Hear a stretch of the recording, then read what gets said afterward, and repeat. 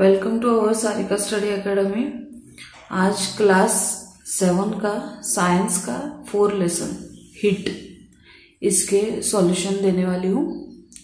ठीक है, तो ये सॉल्यूशन देने से पहले आपको बता दूँ, अगर अपने चैनल को सब्सक्राइब नहीं किया हो तो जल्दी से सब्सक्राइब कीजिए, लाइक कीजिए और शेयर कीजिएगा। ठीक है, और आपको बताने वाली हूँ अभी दिवाली है, तो happy Diwali and happy new year.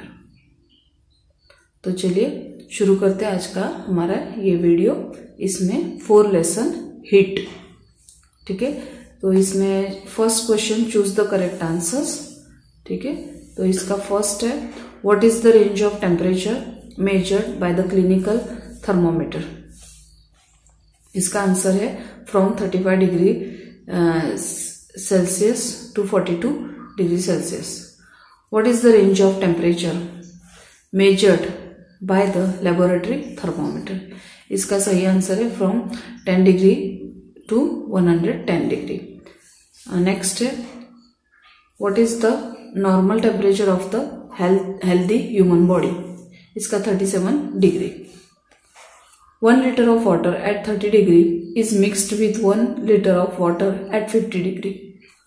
The temperature of the mixture will be between 30 to 50 degree.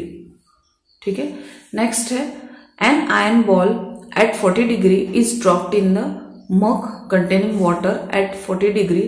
The heat will. इसका आंसर है not flow from iron ball to water or from water to iron ball.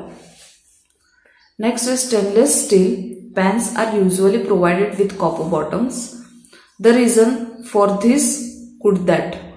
इसका सही answer है copper is better conductor of heat than the stainless steel. Which of the given objects gets heated due to conduction? इसका सही answer है iron. Which of the following substances is a good conductor of heat? इसका सही answer है copper. Which form of substances are heated by mode of transport of heat called convection? इसका सही answer है liquid and gaseous. Which of the following liquids is heated by conduction? इसका सही answer है mercury.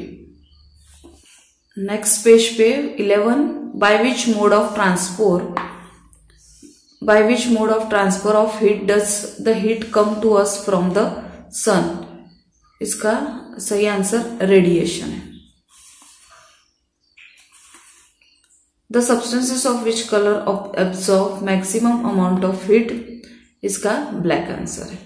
ठीक है, तो ये इस चैप्टर का पार्ट 1 हुआ। ठीक है, नेक्स्ट पार्ट में नेक्स्ट क्वेश्चन के साथ मिलेंगे। तब तक के लिए टेक केयर, बाय।